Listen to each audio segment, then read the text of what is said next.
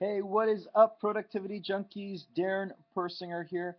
I wanted to show you really quick today that if you have a business page, which used to be the fan page, but now I'm just going to call them a business page. If you have a business page, the easiest, simplest, quickest way to get more people over to that page to like it.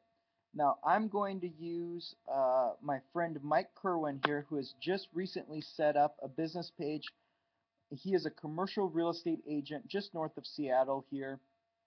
And Mike has his business page at Commercial Real Estate FX. So the way that Mike could bring more people into that page, or if you like the page and you want to suggest it to more people, the quickest, simplest way to do this is you go to the page that you want to suggest more people to, you come right below the picture, the icon, and click on Suggest to Friends.